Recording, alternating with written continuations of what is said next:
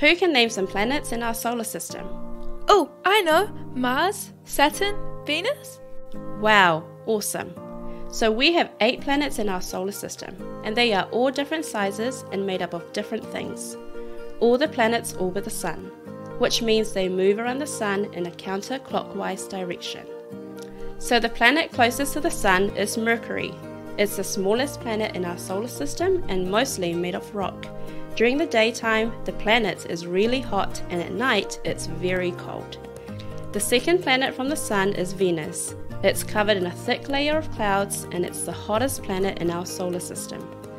Venus is the closest planet to Earth, but is still 91 million kilometers away. The third planet closest to the Sun is Earth, the planet we all live on. Earth is the only planet we know of that contains life, but scientists are constantly looking for signs of life on other planets. The next planet is Mars. It's covered in rocks and dust and is about half the size of Earth. Mars has the largest volcano and highest known mountain of any planet. Next is Jupiter.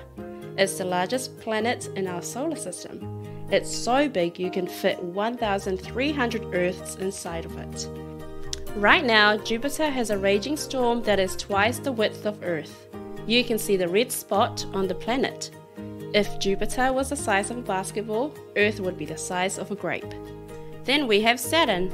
It's the second largest planet in our solar system, and it's about 9.5 times the size of Earth.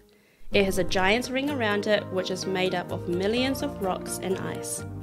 The seventh is Uranus, and it has a smaller ring system, and it is the only planet that is tilted on its side. Uranus has no solid surface and is made up mostly of gases and water. The eighth and furthest planet from the Sun is Neptune.